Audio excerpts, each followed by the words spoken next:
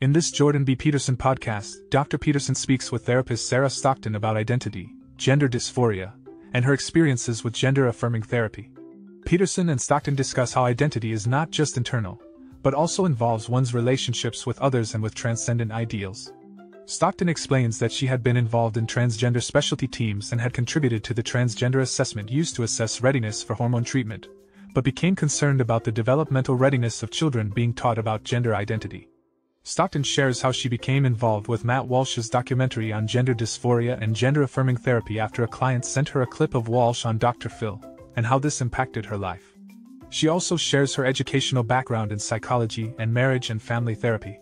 The podcast goes on to discuss the importance of delving into the underlying issues related to gender identity.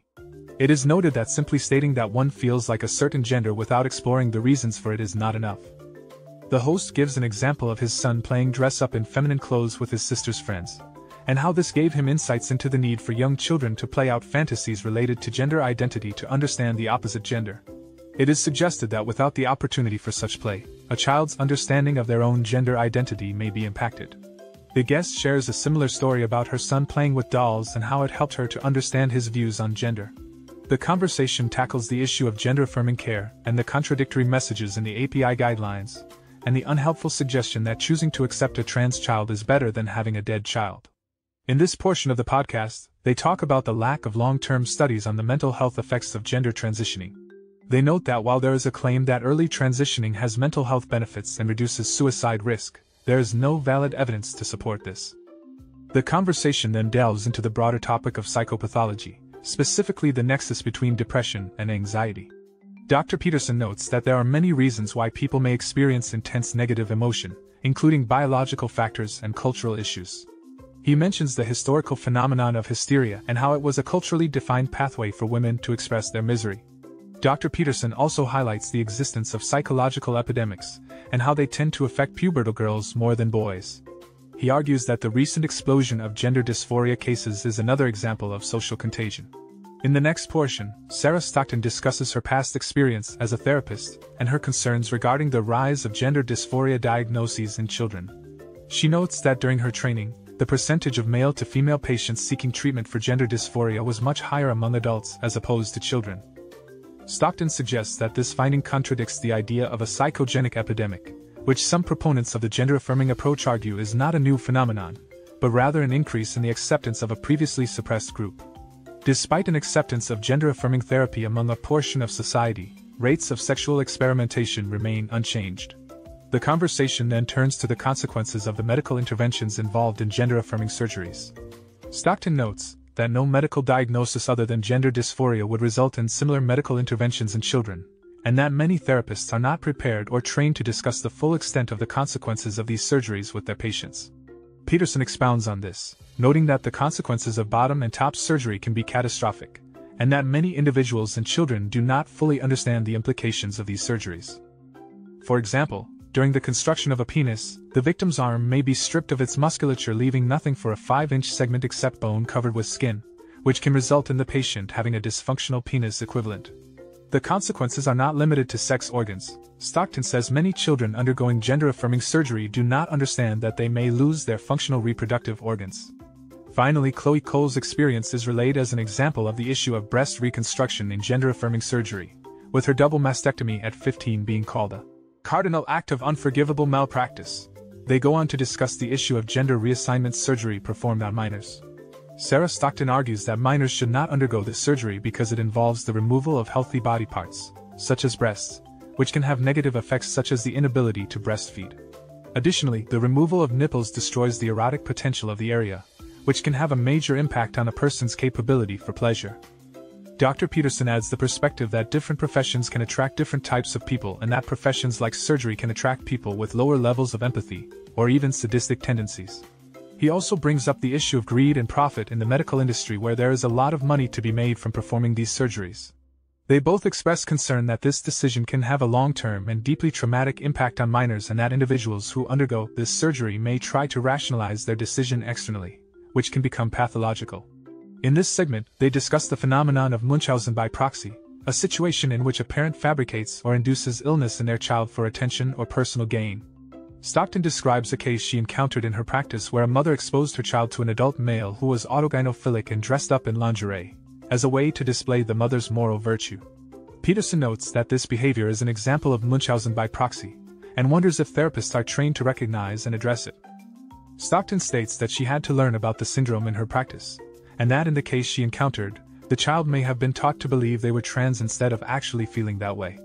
Peterson notes that in some cases, a narcissistic and immature mother may look for reasons to explain any disturbed relationship with her child, and may believe that having a trans child would confer status and attention upon her.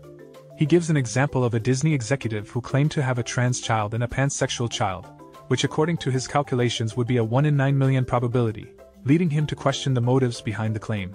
Peterson explains that therapists are now often mandated by law to provide gender affirmation care, and that this has led to a difficult situation for parents who are facing distress on the part of their children, and may feel pressured to accept a diagnosis of gender dysphoria even if they are unsure or uncomfortable with it. In this portion, they talk about the psychological epidemic that is occurring with an obsession with identity. The majority of this epidemic is happening to white Caucasians, and Stockton notes that this was also true with anorexia and bulimia. Peterson speculates that perhaps the link with dysphoria is that radically unconstrained freedom is destabilizing, using the example of a child given too many choices in their closet. The problem with the radical liberal subjective whim identity theory is that people are drowning in possibility, and it's difficult for them to determine who they are when they are told they can be anything they want. This leads to confusion and excessive experimentation that can lead to dangerous behaviors, such as furries or human sacrifice. Stockton notes that these behaviors can be linked to pathologically suppressed pretend play, which is rebounding inappropriately through virtual forums or sexualized behaviors in adulthood. Overall, they conclude that we do not understand these issues well and more research is needed in the field. In this portion of the Jordan B. Peterson podcast, Dr. Peterson and his guest Sara Stockton discuss the field of gender transitioning and the related practices of informed consent and therapy. Stockton advises therapists to give informed consent to patients about the potential risks of undergoing gender transition procedures, such as the possibility of requiring lifelong antidepressant medication or developing cancer. She also criticizes the lack of honesty some patients have with their physicians regarding their assigned sex and the potential harm they may be causing to themselves. When questioned about why she has chosen to speak out about this issue, despite the potential risks and backlash she may face, Stockton explains that she is doing it for the benefit of children who may be affected by these practices. She expresses her concern that intervening at a young age may not be the best outcome for them and advocates for parents to seek second opinions before proceeding with medical procedures that could impact their child's life. Stockton highlights the importance of not only questioning the practices and ethics surrounding gender transition, but also having open and honest conversations about the potential consequences and implications of these procedures. Peterson praises Stockton for her bravery in speaking out about this issue. Sara Stockton goes on to discuss her experience working on a transgender team during her undergraduate studies, where she was trained on body and gender dysphoria and assessed patients for their readiness for medical transition. The team was tasked with evaluating if early intervention medically could lead to better outcomes for transgender individuals, which entailed assessing children and their families to see if they understood the implications of starting hormone blockers or hormone replacement surgery. Peterson and Stockton discussed the age of the patients they were assessing, which tended to be in their 30s to 50s, and the possibility of earlier intervention for individuals with gender dysphoria. Peterson brings up the differential diagnosis and the two essential manifestations of transsexual orientation, one of which is late onset and related to autogynephiliacs who tend to dress up for sexual reasons, and another related to children who develop body dysmorphia or gender identity trouble early on, and tend to be diagnostically distinct from the former. Stockton expressed that she was not introduced to the term autogynephilia until later in her own career, and shares an anecdote about one of her clients, who had his penis amputated due to a desire to have body integrity disorder. Sara describes her experience working as a therapist with children who have gender dysphoria. She cites a particular case in which a patient requested to have their penis amputated, which led her to realize the complexity of gender dysphoria and the need for multidimensional assessments. Dr. Jordan Peterson emphasizes the importance of avoiding oversimplification and moralistic judgments when dealing with such complex issues. He also brings up the case of Ken Zucker, who was driven out of his position as a gender dysphoria expert by gender-affirming activists.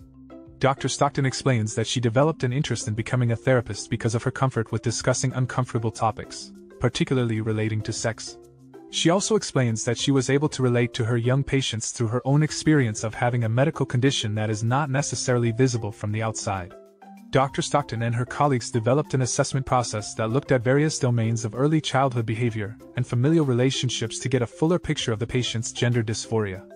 They also note that the cases they dealt with in the past were mostly presented by concerned parents rather than by the children themselves. They go on to discuss the intricate and difficult process of assessing and treating children with gender dysphoria. Stockton expresses her concerns about the lack of discussion on key domains such as physical, sexual, and school histories, as well as future expectations of the child.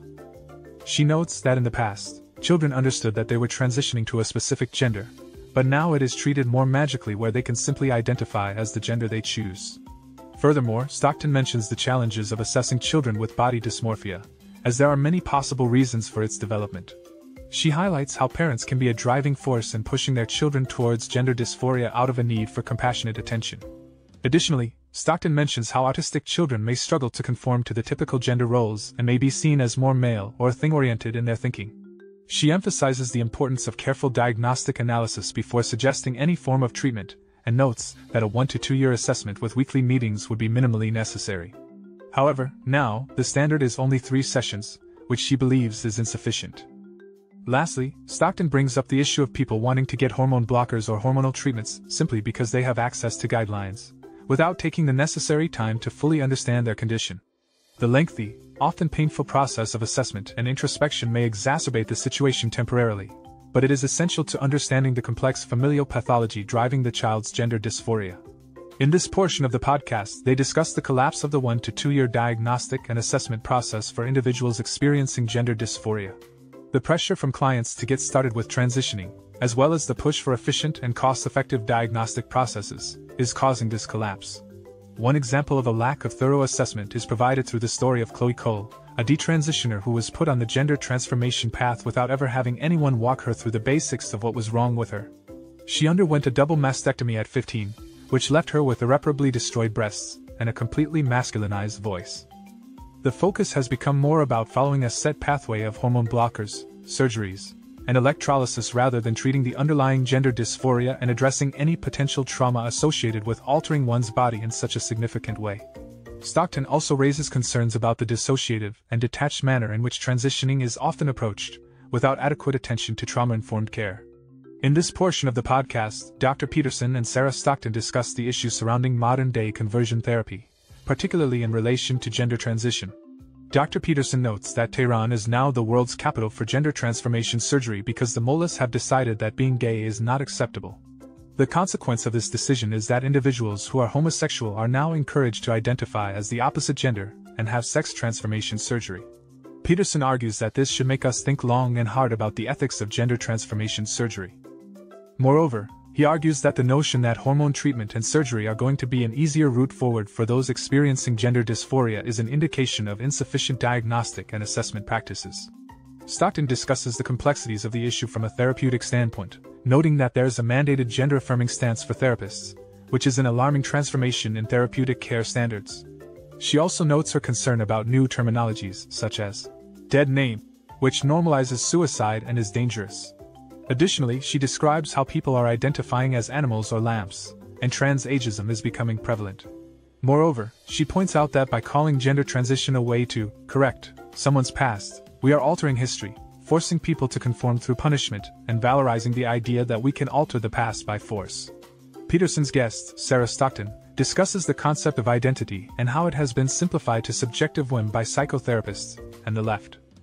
Peterson argues that identity is a complex, multidimensional phenomenon that is influenced by one's group affiliation, social surroundings, relationships, and biological and physical elements. He believes that reducing identity to something internal and subjective is a consequence of the derailment of a liberal Protestant ethos of self-actualization, which places emphasis on the individual over the community. Peterson and Stockton agree that this reduction of identity is troublesome for individuals who are confused and at risk of defining themselves in a way that is not sustainable within a social community. Stockton expresses concern about the lack of ethical treatment practices in her profession and suggests that the medical community needs to be more informed and transparent about treatments for gender dysphoria, as well as acknowledging the biological and physical aspects of identity. She also shares an anecdote about a child's perception of gender transition, revealing a lack of understanding about the biological realities of sex. In this part of the conversation, they discuss the confusion and disorientation that can arise from the current trend of teaching children that gender is a social construct. Peterson argues that the difference between male and female is fundamental and biologically determined, stating that the notion that this is somehow a social construct is so delusional that it's surreal.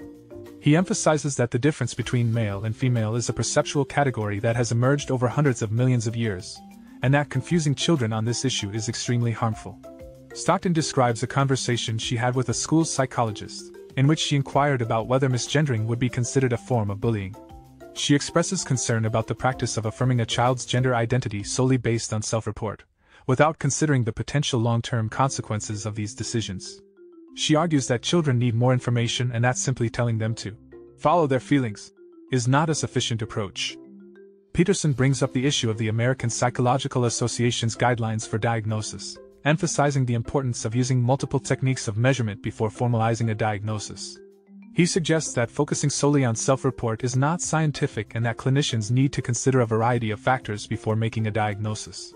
Overall, the conversation highlights the complexities and controversies surrounding the issue of gender identity in children, and the need for further research and discussion on this topic. I end this portion of the podcast. Dr. Jordan B. Peterson and guest Sara Stockton discuss the importance of using objective measures in clinical diagnosis rather than solely relying on subjective self-evaluation.